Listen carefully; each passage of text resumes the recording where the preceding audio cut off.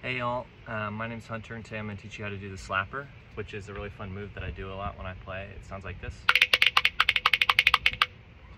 So what you're going to do is you're going to hold the spoon correctly with your pointer finger between the two spoons, and then you're going to be hitting it on one of your legs, and then you take your left hand and you kind of act like you're opening a doorknob. Just do this kind of move. And then you're just going to drop the knuckle of your pinky onto the tip of the top spoon and then open the door, and you're slapping your thumb down onto the other side of this cup,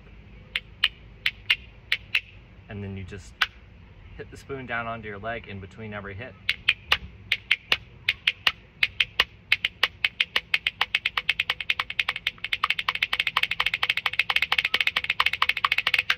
That's how you do the slapper.